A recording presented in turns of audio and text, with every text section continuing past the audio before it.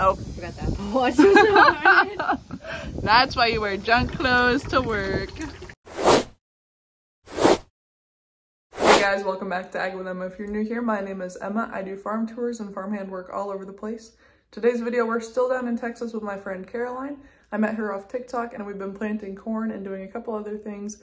If you've missed our last couple videos, you can go back to the Texas Planting 2023 playlist, which you can find on my channel to kind of catch up with everything else we've been doing. Today's video, we're spraying again, doing some maintenance, and maybe I'll put some planter switcher upper things in here. Another thing I wanted to share with you guys is the hoodie that I'm wearing. It says Farm, State of Texas, and I love this hoodie because it's such a simple way to represent the state that I've been working in for the last month. You'll probably see me representing some of the other states that I'll be farming in this year. If you guys would like to snag your own farming swag, you can find this at Farm Tea Company. She carries from all 50 states, farm and ranch apparel. So you can check that out in my description. I'll leave a link. You can use the code AGWithEmma for a discount.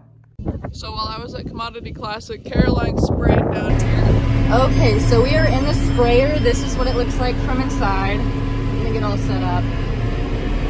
The corn's already planted. I'm putting out a post-in premix. It's hard to see the weeds that are out here, but what I'm putting out will kill the weeds that are already up and prevent weeds from coming up. And whenever the corn grows, there will hopefully be no weeds for a very long time. This is what it looks like in here. I'm on auto steer right now. I have, it's hard to see with the sun, but my monitor, and I got the brown box on my 4720. And 90-foot boom. I'll show you the weeds that are dying. So there's a little example. This was all the grasses. The corn is kind of wind whipped, that's why it's leaning over, because it has been super windy down here, like irregularly. Not fun. And it's cold. I think it gets 50 degrees outside. I don't like it.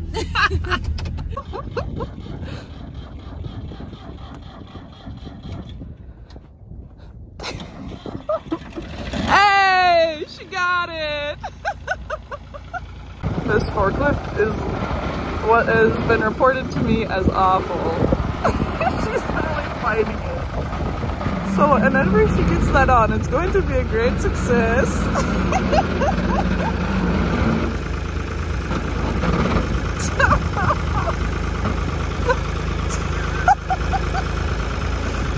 Just sloshing around in there.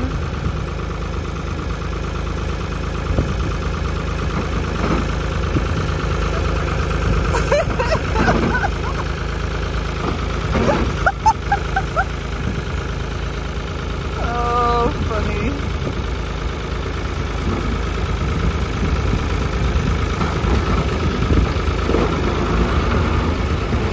Great success! We're gonna show you how difficult this forklift is to start, so you guys can have some sympathy, empathy, whatever word that is for our issues here. Neutral. Neutral. Button. Wires. I think this is gonna do the trick. Oh!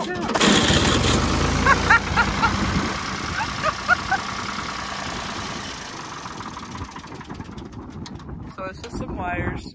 Okay, turning here. But while you do that, you have to hold your eyeballs in the right position. Have like 3 hairs behind your ear and sit at a 92-degree angle. All right, I've got the chemical totes in tow. Caroline is in front of me with the sprayer.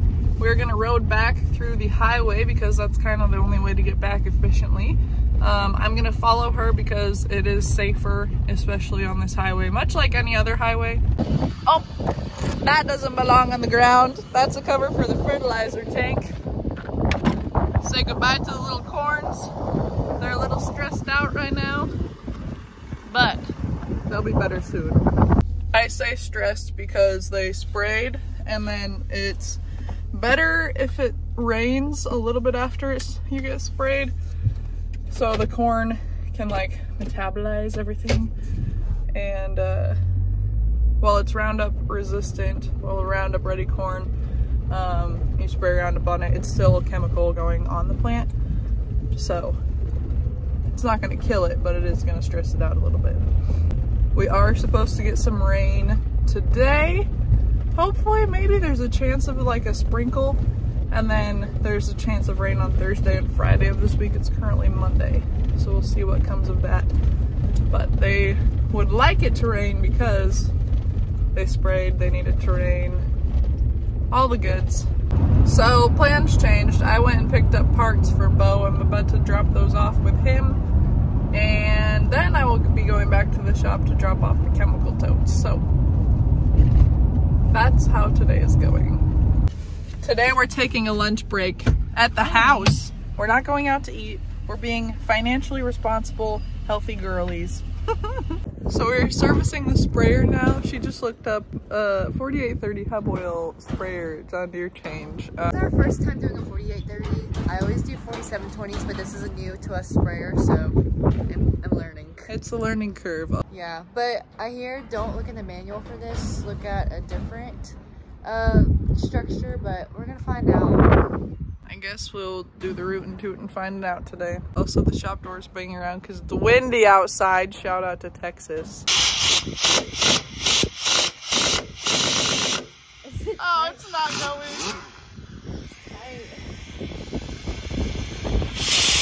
Oh my goodness. I was taking a picture instead of recording, dang it. Slurp a derp. Oh. Forgot that. That's why you wear junk clothes to work. And then you take your oil filter out, per typical oil change things. Oh yeah, I'm gonna need a wrench. Oof. I didn't think this would be as tight. Get a fancy little dancing mirror. Okay.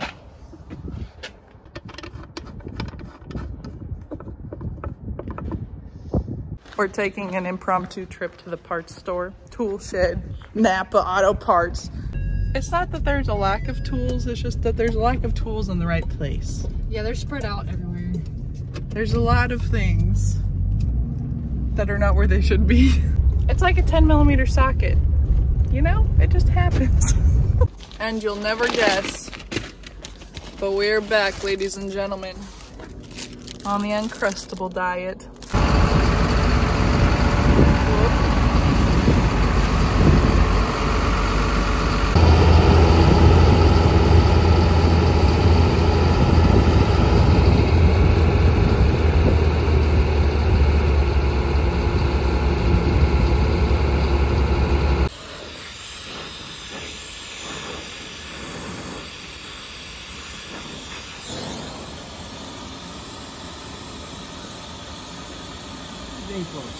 So we're switching planters to cotton today, and first you have to, well, I already unclipped this, but that's a clip right there. It unclips that seed bin, the hopper, whatever you want to call it.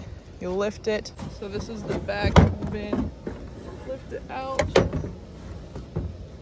There's a little tube on this seed plate cover. I think that's what it's called, maybe it's not. That comes out. You can see the seed plate in there. We're going to switch out the seed plates and then mess with some spacing and depth adjustments in there. And then go along and take that and turn it. That's the corn seed plate. We want a different one for cotton. And then you come through. Oh!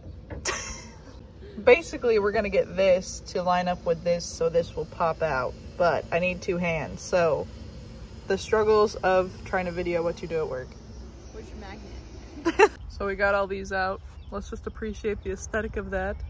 Caroline is marking them all with a marker, which row number they are, so that we can put them back. Well, I don't know if I'll be here for planting next year or not, but Maybe so. Hopefully. hopefully. Yeah, then Why they is go that the 60? same. Oh. Well, it's 6 and then old because these are the old plates. Oh, it's not 60, Yeah. it's 60, because that's row 6, 6, 0. So if they put these back on next year, those will be the old plates they put on the same planter for this one. And then we're taking these little clips out. Yeah, easy peasy. And then we're doing a little ploppy doppy on the little wire thingamajiggers. just like that. And just in case Bo doesn't remember next year, the one in the big bags folded up inside the little bag are the ones off of the older planter. I will remember. I don't think he's gonna remember. That's why we just video documented it. These are the cotton plates that we'll be putting on. That's the seed side.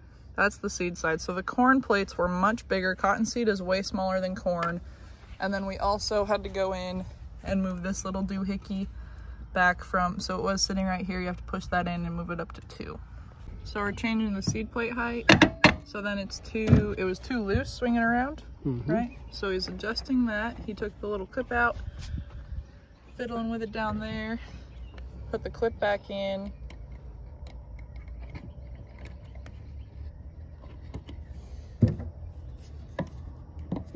Make it go brrr. I just don't want to get my finger. And then you put your cotton plate on, and clip it up. Still too loose. Should have went 2. Or you just keep adjusting that until it is the designated or preferred not looseness. Kind of a. After you've been doing it so long, you just kind of get a feel for where it needs to be. There's a spec on it in the book, but after you're a professional mechanic, you just know. Too many years. Moment of truth. Is that too loose? It's pretty close. And he's gonna adjust it again. It is raining. I'm a little wuss, so I'm gonna grab my hoodie. We're almost done with that. Last one.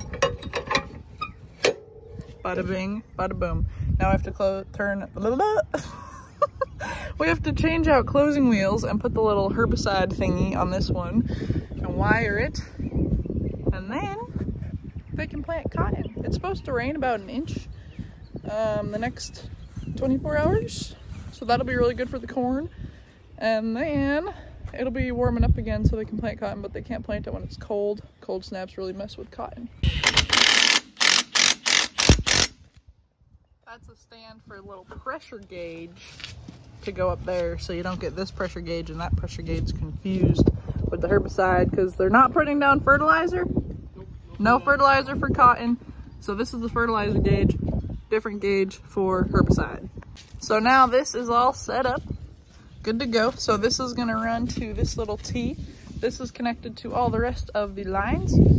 Then this hose is gonna connect right in here. Oh, we have to back the tractor up and hook the planter up. And then we're gonna put the tips on those, I believe. Planter is all hooked up off the ground. Bo's centering that up. We're gonna take these tips off and put different tips on for the herbicide.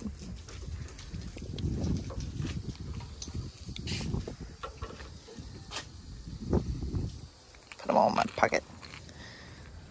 There you go. These new filters, there's gaskets, tips, filters, and the nozzle. No, that's just the casing. What are the, that's the tip. That's the cap. That's the cap. There's the tip that goes in there like this. And has a little flat, smooth edge that's gonna line up in there somewhere.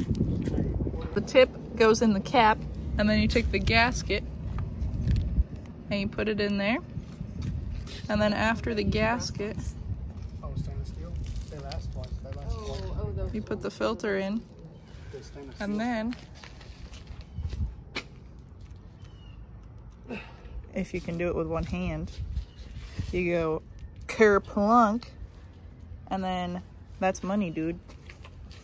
Bada bing, bada boom. Take an intermediate lunch break. Bo's gonna keep slaving away. Back to, oh, I still got caps in my pocket.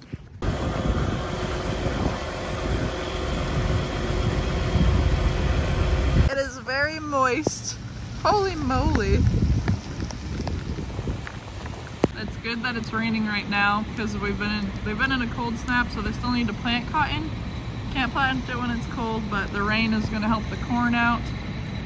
So this is good. We're gonna put these on. Shorts. They're short instead of long. So these were the ones that were on the other planter. So this is the one we were just working on this morning with all the stuff in there. Closing wheels. And then we're gonna put that bar out for the herbicide and then switch the nozzles. Get all the tubing ready and then that one will be good to go as well. So I am putting these together. You take one of these bars and then you take this bar. This is gonna hold the nozzle on it. And then there's a little packet. We're gonna take this bracket thingy holder out of there. And then this nozzle holder thingamajigger. That's really all we need out of that because we don't use the hose clamp or the gasket or the cap for that. And then we're gonna loosen this and put it in there and put our own cap, nozzle, and filter on it. So you just take this, you unscrew it.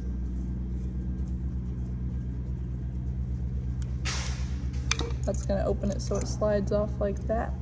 And then this part with this facing down and the hose facing towards that side goes in there. Like that. And then you take this piece, you slide it around this. Uh-oh. I don't think I have enough space, so you gotta unscrew it more. Make your hole big. Like so.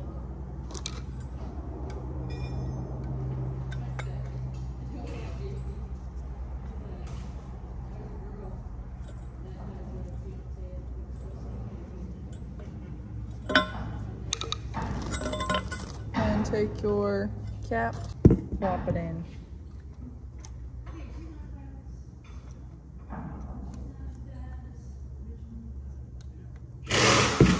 And there you have it in like 2 minutes. Caroline has been putting these on. Bracket on right in here.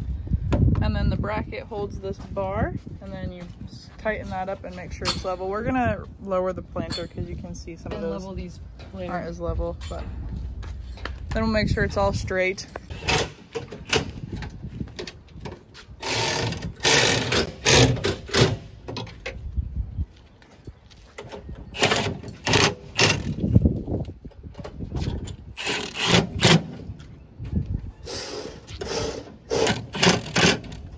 Oh, that one's not even gonna try to stay straight. And we got this planter done really fast because Bo was changing out the closing wheels. Caroline was putting the bracket and the bar on. I was doing the nozzles and the caps. And then I bring those out and then Caroline would bolt those on. And then I would go help her put brackets on when I was done with the caps and then moved all the closing wheels. Also, just to cover real quick, we're putting on these herbicide attachments onto the cotton planter to save time during planting because cotton, you have to get it in at the right times. You don't want to be worried about going back and spraying it if you still have to plant cotton, and their fields are pretty far apart that they do plant cotton in.